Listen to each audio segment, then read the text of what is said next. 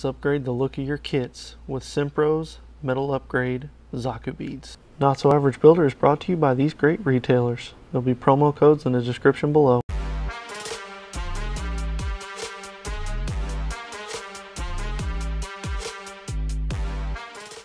To do this, you're going to need some super glue, a paper clip, some wire cutters, or if you've got them, some rail cutters. And I'm going to use my old trusty ones that I've had for a while. You'll also need some really good nippers to get close. I'm using the USA Gundam Store nippers that they sent me to try out. Some tweezers, a pin vise with a drill bit that's the same size as your paper clip, because if it is too large, then your paper clip won't fit, for obvious reasons. I want to take a moment to shout out some awesome individuals: Sean Watson, Yulianov Lombardia, Chris D, and Megan Berry for supporting the channel on Patreon. Now, to get into this, I want to go over size comparison. These head beads for the Master Grade Zaku Gunner are going to be about the same size as the small. Now, SIMPro makes small, medium, and large beads, and they make them in three different colors. You've got a black metal, stainless, and then you've got a gold. So these are the black metal. And I'm going to show you the size comparison on this versus the high grade Zaku here in a minute.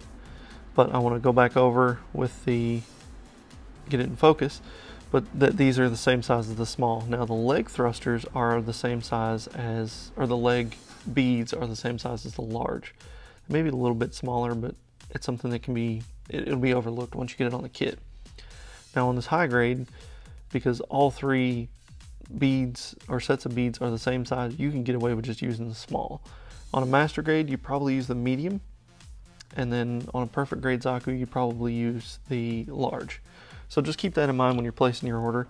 And you can get all this stuff through usagundamstore.com and use my promo code NOTSOAVERAGE, gets you 10% off. So not only do you get them at a cheaper price, you're getting them at an even better price because of my promo code. Now on the Master Grade Zaku, there was the three different sizes. There's your small, medium, and then there's small, large, and there's even one bigger than the large. And that one's a lot of structural stuff for the side skirts, so I just left that as is. So just keep that in mind if you're going to replicate this on your own. To get this started, you will need to modify the head a little bit, but only slightly. So I've already cut the spring to the correct length, and that's a simple thing of once you run your paper clip through, you see how much you need, and then you just snip off the excess. So you're going to want to snip the existing beads off. I know it's a scary thing, you're modifying your kit, but in order to make them look that much better, you got to add a little blood, sweat, and tears into this. So once you get that cut off, you're going to drill in your hole. Now with this, it doesn't have to exactly be center.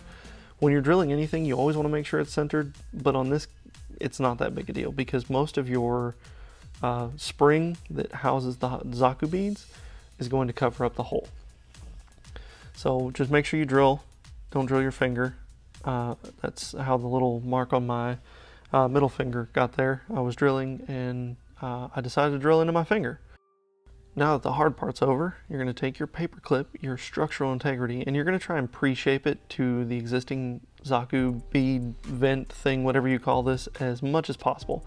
It doesn't have to be exact, we can fiddle with it later on. But the big thing you really want to get is your ends, so that it'll fit in there perfect. You can adjust the curve later on. Now, once you get that in there, you've put one end in, now you're going to snip off your excess. Now, I do mess this up. I cut my wire too short, or not my wire, my paper clip too short. Isn't a big deal. Paper clips are super inexpensive, so if you need to waste those, that would be the best thing to waste. So, my mainly strength here, and snip that off, and you're going to get your rough shape. At this point, you don't want to go too close because obviously the Zaku beads and the spring that they sit on kind of adds a little width to it. So you want to make sure it's not too close to the thing and not too far away either. Now this is attempt number 2. We're going to slide the Zaku beads on there, and nothing is more fiddly than a wire with a spring wrapped around it and some loose Zaku beads on top. So keep that in mind. You're going to drop these things about 1.5 million times. So stay in the center of your mat as much as possible. otherwise you're going to lose these to the carpet monster. So once you get that on there, you want to check fitment, you want to check width, and this is where you're going to try and get your final, see, I already dropped one, but you're going to get your final fitment size or shape of your ring at this point.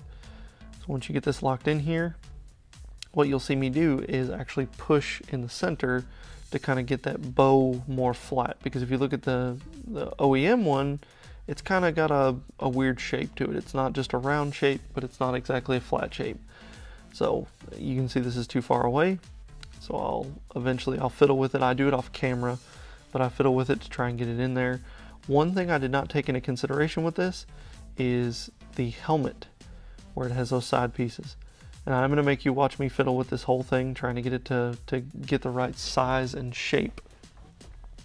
But back to that helmet, I do have to probably reshape a little bit more because it is pushing on the helmet, causing it to separate from the visor.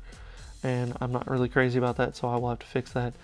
Another thing too on this that I realized, the original one had 5 beads on it, but the only 2 that are shown when the helmet's on is the front 2.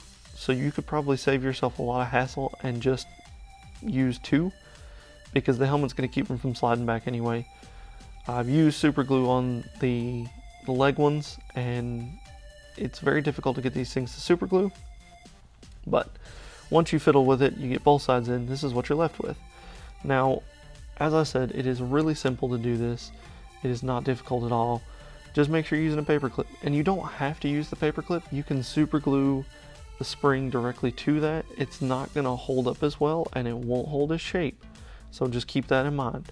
Paper clips you can get at the dollar store, I think like a 500 pack or 50 pack or something for a couple of bucks. So just make sure you're giving yourself some support and something that will keep these things from flying everywhere, because they are small, they are tiny. If they fling across the room, you might as well kiss them goodbye. They're done. Now there are instances where you don't need to use the internal structure like the legs because they move and bend. You couldn't really use them, so I didn't use them on there. But just go slow about the process. Make sure you're taking your time and enjoy the process. Remember guys, don't just be an average builder, be a not so average one. Bye.